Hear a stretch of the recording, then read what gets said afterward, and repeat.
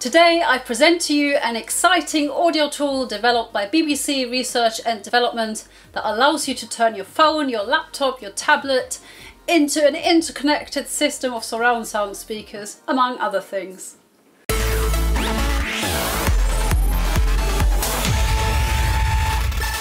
Hey guys, welcome back to my YouTube channel. If you're new here, my name's Kirsten and I'm an audiovisual artist under the name Naoki.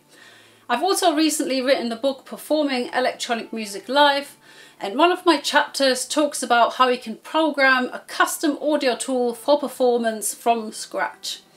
So this chapter has 3 really exciting tutorials that have been created by various friends and colleagues of mine. So this video actually accompanies that chapter, but you can of course also watch this video if you haven't read the chapter. If however you want to know more about what electronic artists do on stage, please do check out my book, which I will link down below in the description. So today's video has been created by 2 special guests. The first guest is Dr. John Francombe, who I met during my PhD times at Surrey University, where he began researching audio device orchestration technologies. He now co-leads the audio team at BBC Research and Development.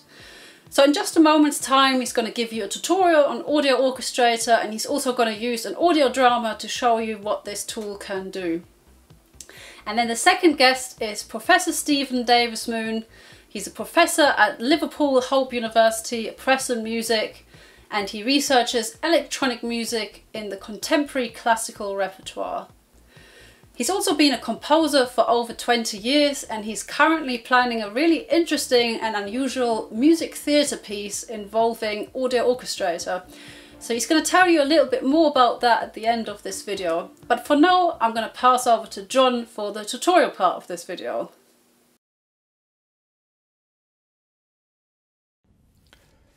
Hi, I'm John Francombe. I co-lead the audio team at BBC Research and Development, where we help the BBC to deliver innovative and high-quality audience experiences.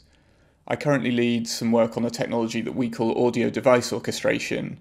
Device orchestration is about using any available devices as part of a media reproduction system.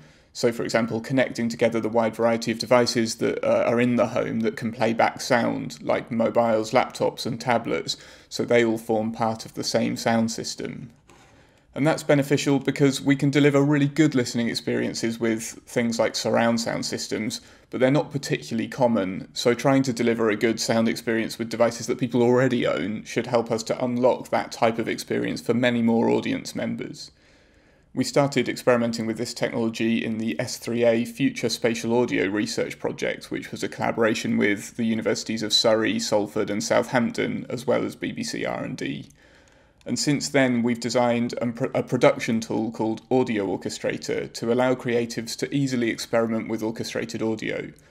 And that production tool handles 3 aspects of an orchestrated system, which are pairing, so making sure the system knows about the available devices and that it can send audio to them. Synchronization, making sure that those devices can play back audio in sync with each other. And then the audio playback, choosing which bits of the audio to send to which device. And we use object-based audio and a rule set for allocating the sounds to devices.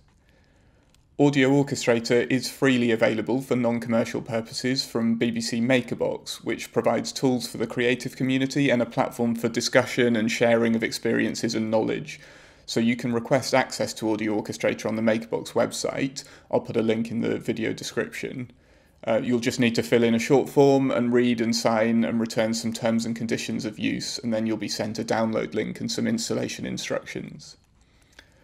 In this tutorial, I'll explain the basics of making a project with Audio Orchestrator. Full documentation's available online, again, links below. And there's also the MakerBox forum if you have any problems or questions. Before I go any further, I would like to highlight the fantastic contributions that many of my colleagues have made to this work. In particular, Christian Henschel has led the software development, but many others have really made essential contributions as well. In the Audio Orchestrator tutorial, I'm going to use content from a trial production called the Vostok-K incident, and that was a short science fiction audio drama. It was the first orchestrated trial production that we released as part of the S3A project. It works as a stereo audio drama on the main device, but you can also connect additional phones, tablets and laptops to be extra speakers that get elements like dialogue, sound design or ambient sound, or even additional content that isn't present in the main stereo mix. So I'll just show a quick demo of what the Vostok-K incident looks like, which should help when it comes to explaining how to recreate it in Audio Orchestrator. You won't be able to hear the spatial audio effect in this tutorial, but the Vostok-K incident is available online for you to try out. Again, I'll add the link in the description. So in Vostok, when you click Start on the main device, you land in this loading loop, a short content loop that plays before the main piece while you connect in devices.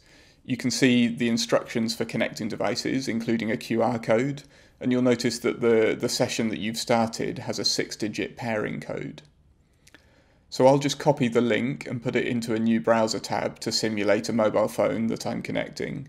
I can type in the pairing code, which will connect me into the same session. And once I'm connected, I can see a control on the screen that I can use to say where in space I'm going to place this device. Once I'm ready, I'll click Continue on the main device, and that moves to the next sequence of content, which is the main piece, about 13 minutes long. You can see that the two devices I have are playing in sync with each other. So that's all I'll show for now before moving over to the Audio Orchestrator production tool, where I'll show you how to recreate something like the Vostok-K incident. The output from Audio Orchestrator is a web application that won't look exactly the same as Vostok, but it's designed to have all of the same functionality and some more, and to be reusable for different experiences. If you'd like to work along with the Vostok tutorial, you can request access to the content from the Vostok-K incident from the S3A project website. Again, I'll add all of these links below. The basic workflow for an Audio Orchestrator project is to author your audio files using whatever software you like, import them into Audio Orchestrator and define your experience, and then preview or export the experience that you've built. And I'll talk through the process in more detail now. Once you've installed the software and opened it up, you'll see the home page. Click Create a new project and choose a file name for that project and where you'd like to save it. And you'll see in my directory I already have a folder called Audio and a folder called Images, and that's best practice for setting up your project, particularly if you're moving projects between different computers, because Audio Orchestrator will be able to automatically relink any media files that are in this same directory as the project file. Once you've made your empty project, you'll be taken to the Sequences page, and across the top of the window you can see 5 pages: Sequences, Controls, Audio, Appearance and Export. You can move between those in any order, and if you just want to get started, then the Audio page is probably the best place for that, but I'll work through them in that order for now.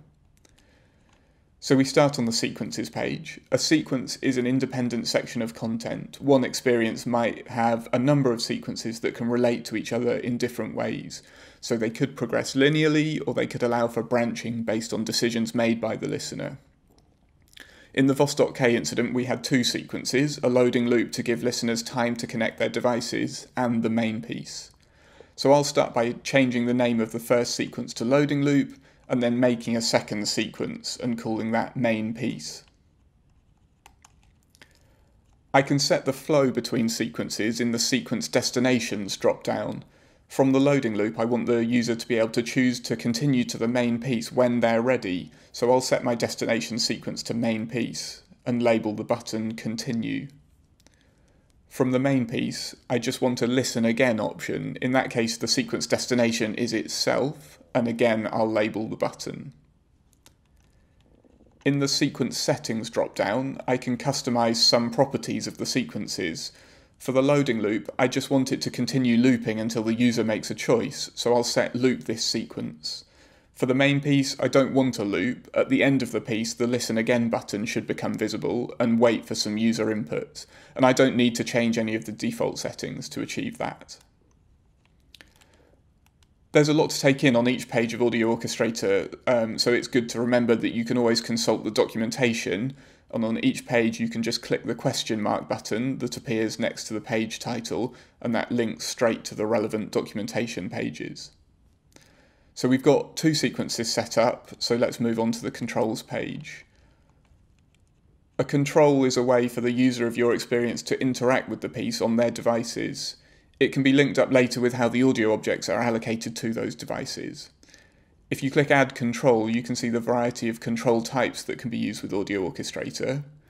For the Vostok-K incident, users could specify where they'd put each connected device. And for that, I want a radio buttons type control, where the user will be able to select one option from the possibilities that you define. I'm going to name that device position, and I'll add some options that the user will be able to choose between. Near front, near rear, near side, far front, far rear, and far side are the options for positioning the device in the Vostok-K incident. I want to leave no value selected by default, but if I wanted to, I could also specify a default value. And below those options, I can set up some properties of the control. In this case, that control should only appear on connected auxiliary devices, so I'll select aux devices only, and I want the control to be visible in both of my two sequences, so that the aux devices can be set up by the user during the loading loop, so I don't need to change anything there. I could add as many different controls as I like, and then later set up how they affect the audio objects, but for Vostok that's the only control we need, so let's move on to the audio page. On the audio page you can see tabs for the two sequences that we made in the first step. I'm going to import audio files into each of these sequences. There are some requirements for my audio files. They need to be mono or stereo WAV files. They each need to be the same length within each sequence, and the file names need to start with ascending numbers, and that's all detailed in the documentation. So I'll click Add Audio Files and find the audio files for the loading loop sequence, and you can see we've got 6 files here. Next to each audio object, each file, is a panning setting, and then you can see some behaviours, and I'll come back to what these behaviours mean in a bit.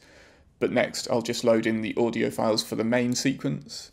In the full piece of the Vostok-K incident, there were around 60 audio objects, but I'm just going to use a subset of those now so that we can more clearly see what's going on with the behaviours and the audio routing. At this point, we've got audio files in, we're pretty much ready to go for a basic experience, and we could skip ahead to previewing now, but in this project I want to set up some more complicated rules for the audio routing, and I'm going to start with the main piece. So I can add behaviours to my audio objects. Behaviours define how the sounds should be routed to the devices that are connected, and they enable the experience to flexibly adapt to the number of available devices while still doing what the content producer wants. They can account for information about the devices that are connected or that the user has entered through controls like the one that I set up earlier. There are 4 different types of behaviours. They're called fixed behaviours, control linked behaviours, custom behaviours, and the images and effects behaviour. I'll go through each of those types now. So starting with the fixed behaviours, those are the 2 grey boxes that you see displayed for every object. The first determines the device role that objects are routed to. So that could be the main device, the connected aux devices, or either role. And then the second determines the number of devices. So that could just be one device, which would be the most appropriate one based on other behaviours. Or it could be multiple devices, any that match the behaviours that you've set up. For this example, we have a stereo file that's meant to play from the main device only. The first character dialogue, which is Sam, who can play from any device type, and then the next character, which is the General and Tatiana, should only play from aux devices, and so should the cockpit sound effects. And then the final object should play from the main device only. It fills in some gaps if the General and Tatiana is not allocated, and again we'll come back to that in a bit.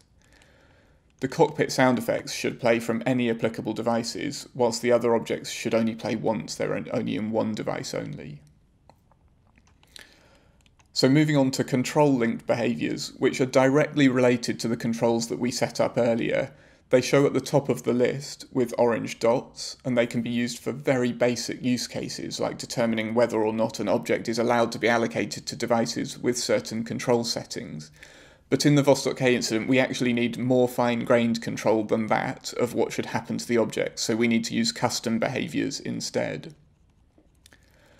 There are various different types of custom behaviour. They appear below the control link behaviours in the list, and they each do different things. And this is where it can get pretty complicated. So if you're struggling with what to do or how to achieve what you want, you can access the documentation by clicking on the question mark icon or asking in the MakerBox community forum, and we're really happy to support with that kind of thing.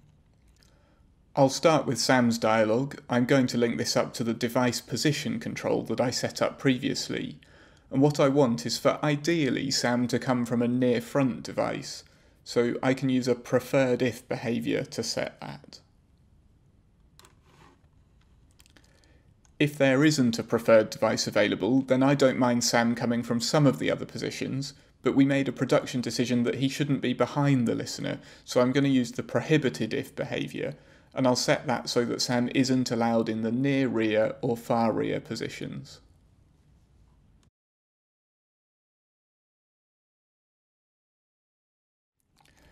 Moving on, the General and Tatiana object is some extra content. It's an interview between the characters looking back on the events that happened in the drama.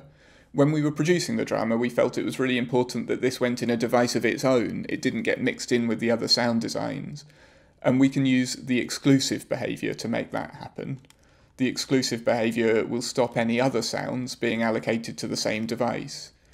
And we actually didn't want that to happen if there was only one device connected. We wanted the other sounds to go into that device. So we set a threshold so that the content, that extra General and Tatiana content, could only play if there were more than 2 connected devices. I can do that with the allowed if behaviour again. So it's allowed if the number of devices currently connected is greater than 2. I'm just going to add one more behaviour to the Tatiana broken object.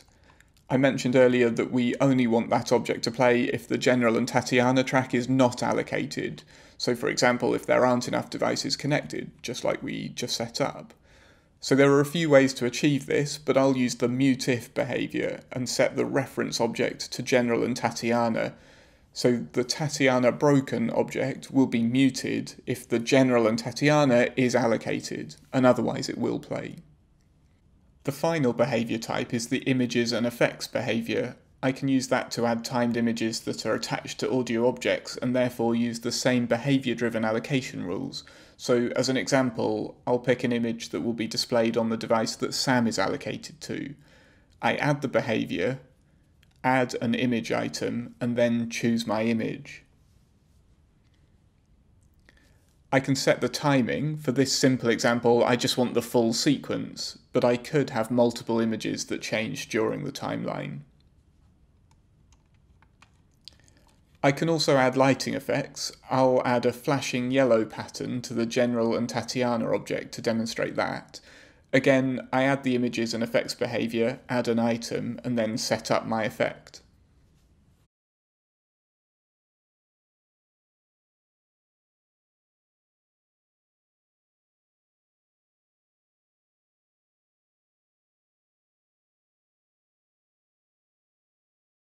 Audio Orchestrator adapts to different numbers of devices by making sure that it allocates objects in the best way every time there's some change in the reproduction setup. So for example, when a listener uses a control or when a new device is added or a device drops out. I'm going to add one last behaviour called change management, which can be used to limit what can happen to objects when these changes happen. I'm going to apply the same change management behaviour to all of the objects, which I can do by selecting multiple objects before adding the behaviour.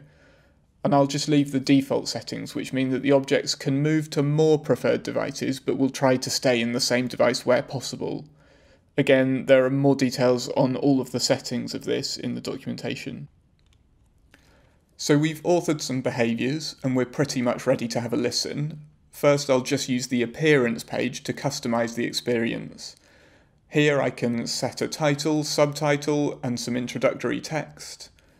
I can change the color scheme, and I can choose and add a cover image.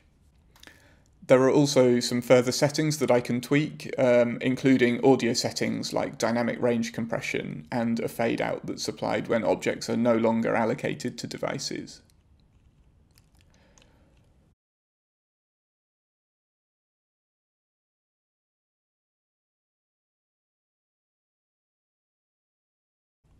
Once that's all ready, I can go to the Export tab.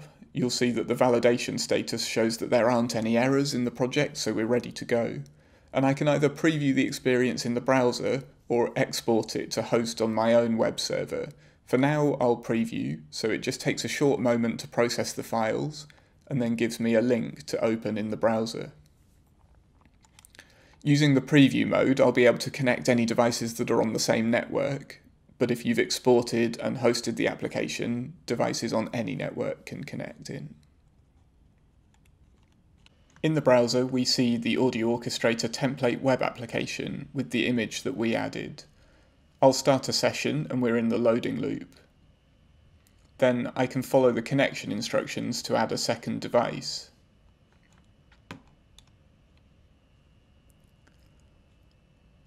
On that second device, you can see that it's playing in sync with the main device, and you can also see the device position control that we set up in Audio Orchestrator. Once that's done, back on the main device I can close the connection instructions and click Continue to go to the main piece where I set up some behaviours. We can see that on the main device 3 objects are allocated: the main device stereo, Sam and Tatiana broken, and the image that I added to Sam's object is shown. If I go to the aux device and select one of Sam's preferred locations, he should jump to that aux device.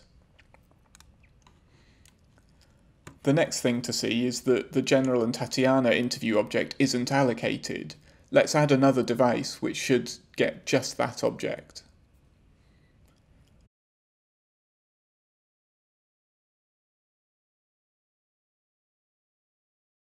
The mute if behaviour will have kicked in so that the Tatiana broken object doesn't play, but you can still see the label because it's still allocated, just with a gain change. As I mentioned, I could have used a different combination of behaviours that would stop it being allocated altogether. I hope that's been a useful overview of how you can use Audio Orchestrator to create multi-device audio experiences. The process is reasonably straightforward, but getting the behaviours right can be a bit tricky. We're working on a monitoring system that should make it quicker and easier to check that you've achieved what you were aiming for. And we're always happy to help out. The MakerBox forum is a great place to ask any questions that you have.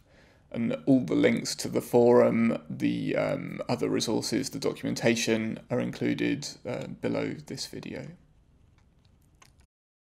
So thanks to John for this brilliant tutorial.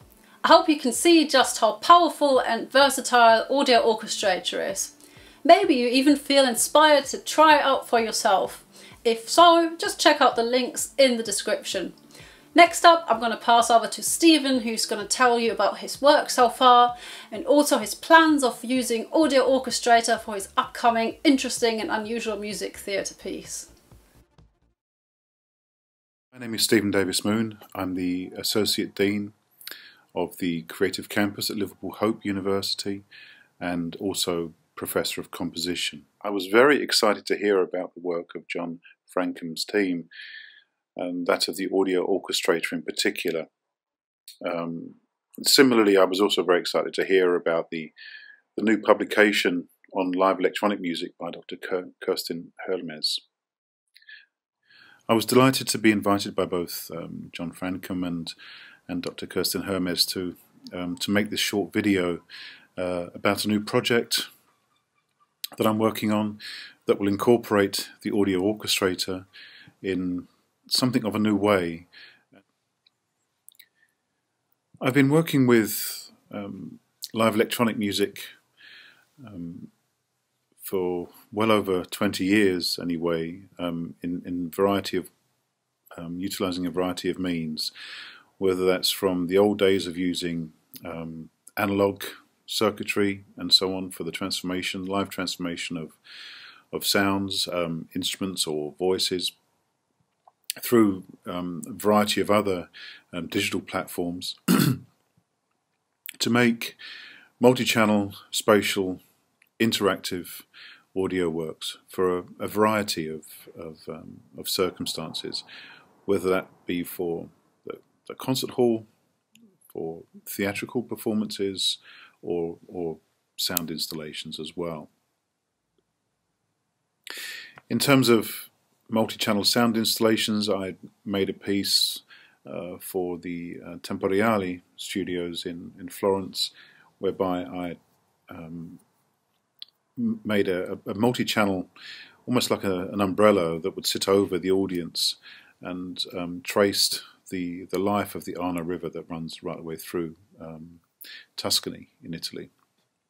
Another piece that I think is relevant to mention here is a piece that I made called Thrones, which is a sound installation piece, multi-channel sound installation piece, whereby the audience members within the installation play the installation. They play the room, so to speak.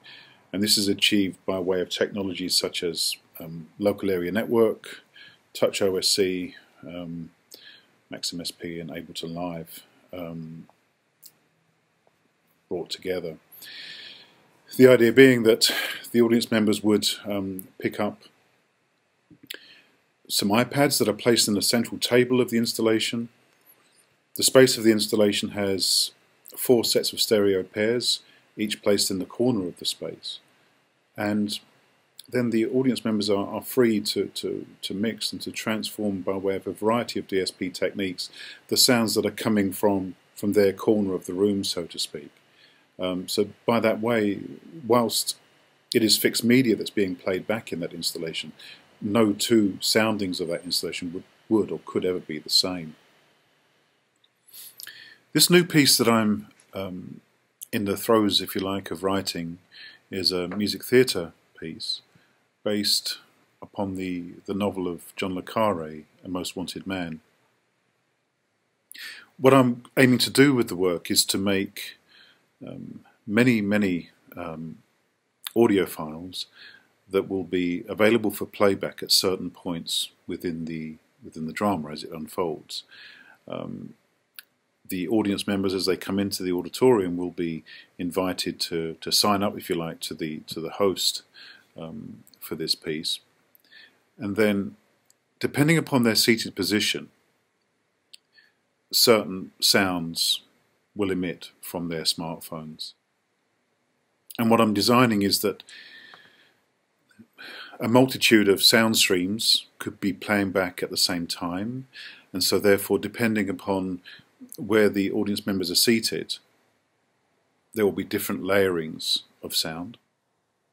Also, I'm wanting to create an audio swarming effect, if you like, and I imagine to do this, I'll create many versions of similar sounds. So that might be traffic sounds, it might be certain instrumental sounds, or sounds of nature, or whatever, and that they could emit in a swarm-like way. So it's not going to be the same audio file being played back at the same time. There will be a multiple layering of a self-similar sound to give more an organic quality to the playback of the sound. These are the main techniques that I'll be employing. But from a creative point of view, the utilization of this type of technology will bring to life in a new way fixed media audio, making it organic, making it comment upon the narrative. It will emanate from the audience, so therefore making the dramatic narrative take place not just within the fixed pros arch, if you like, performance area, but will make it much more mobile and a much more immersive, interactive experience as well. And this level of interactivity will also be, I hope, heightened by way of choices for the audience members as to which type of audio stream they will wish to emit from their smartphone at certain points. Above all, I believe that Audio Orchestrator, alongside the live singing, the live voices, the live musicians, the other audio streams that will be played back with the piece, will make for a very, very interesting new dimension for a mobile listening experience for the audience members. Thank you very much. Thanks for listening. Bye-bye for now. Some really exciting ideas there, and I can't wait to find out more about Stephen's project. So I hope you feel inspired to give Audio Orchestrator a go. Like I've said, I've put all the links down below in the description and you can take it from there. If you want to see more tutorials about how to perform electronic music live in various different ways, please do make sure to subscribe to my channel and press the bell for notifications. Also let me know in the comments down below if you've ever used a more experimental audio program that goes beyond kind of the standard DAWs that most people use. I'd love to find out more. So thank you so much for watching, and I will see you in the next video. Bye!